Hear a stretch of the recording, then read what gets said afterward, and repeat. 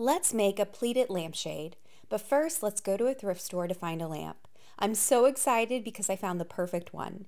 Clean and spray paint the base of the lamp, then make the shade. Cut strips of patterned cotton fabric into 3-inch widths. Then create the pleats by folding them in both sides and ironing them down. Next, use Beacon's Quick Grip to apply the pleats to the top and the bottom of the lampshade. Then glue and overlap the next strip of fabric to the lampshade. Quick Grip is the perfect glue for this because it dries quickly and it dries clear.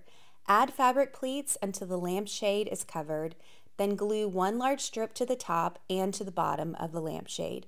Put the lamp back together and enjoy your custom creation.